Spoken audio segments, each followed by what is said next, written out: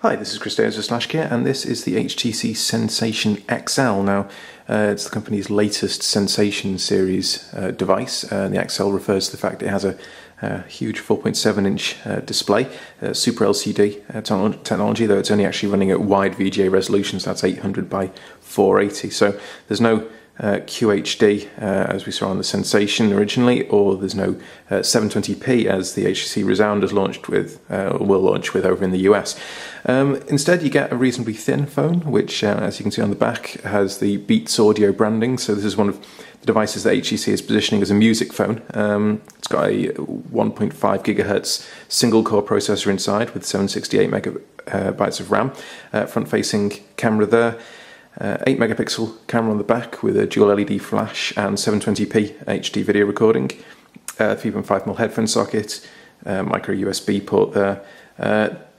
What you don't get is any removable memory option. So there's 16 gigabytes of flash storage inside, of which just under 13 gigabytes is available to the user, and that has to do basically for all of your video and audio. And that's a bit of a shame because as well as the phone, HTC are including some of the special custom Beats by Dre headphones. So you get this little pouch, and inside you've got a variety of rubbery earbuds and a clip to clip the cable to your shirt.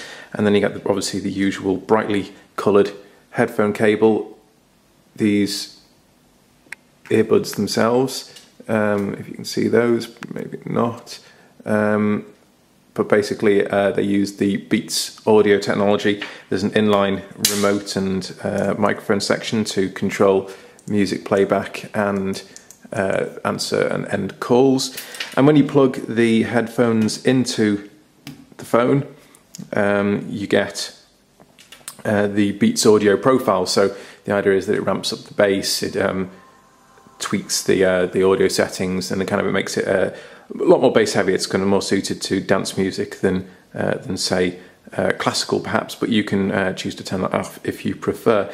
Yeah, so as we say, unfortunately you do only get the 16 gigabytes of space in which to actually store your music, but you can use streaming music services like Napster or Spotify and bypass that. And obviously you also get the YouTube app to watch streaming video, as well as HTC's Watch app to purchase and rent TV shows and video kind of on the move.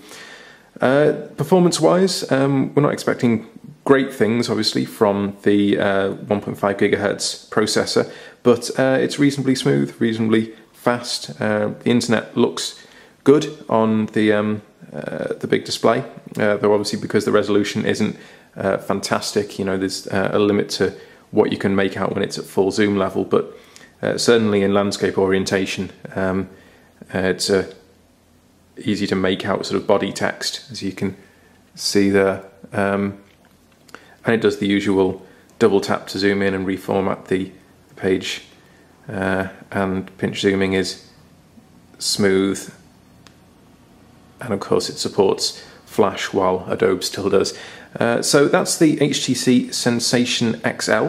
It slots in somewhere kind of in between the XE and HTC's other recent Android phones, very much based on the Titan hardware that we saw on Windows Phone. There's a full review up on SlashGear now. Thanks for watching.